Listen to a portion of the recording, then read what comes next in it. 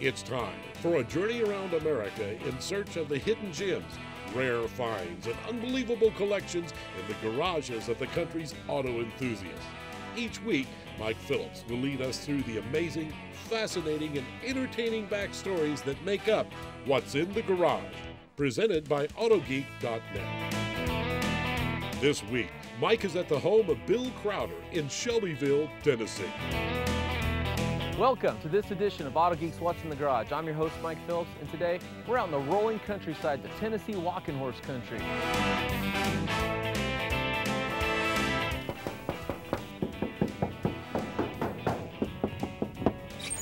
Hi, are you Fred Dotson? I'm Fred Dotson. Ken Preston. Hi, Ken. Man, I tell you, this just screams hot rod. Hey, come in. Hey, how you doing? How are you doing? Mike Phillips. Mike Crowder. Good to meet you, my man.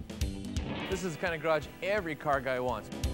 I'm here to meet Earl, the plumber, and check out some of his cars. One thing for sure is I want to stop and fill up my car with gas here because it's only 35 cents a gallon. This is what they call a fat-fendered Ford, isn't it? Yes, it is. My hula girl. Now, she goes with me everywhere I go. And your suicide Yeah, knob. now, this girl is a long story behind that, but we ain't gonna go there. Okay. You got a lot of really cool cars in here, and then over here in the corner you got this. Gotta keep it family friendly. Right, it's a family show, I understand. What do your friends think of you having such a fast car? They love it. Hey, how about you start it up? Sure. Have you ever been caught racing? I have not. Did you hear that, Mom, Dad? That means he has been racing.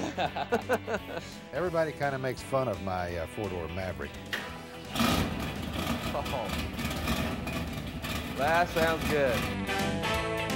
4 doors, hauls people around, whatever more can you ask for. Right. Now, right back here, this is really nice. What do you got here? This is a 1950 Chevrolet Coupe.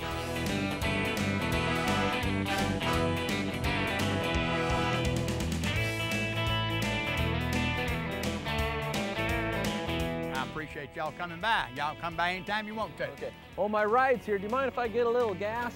Go ahead, just make sure you pay the tenant before you leave. Okay, I'll do it. 35 cents a gallon.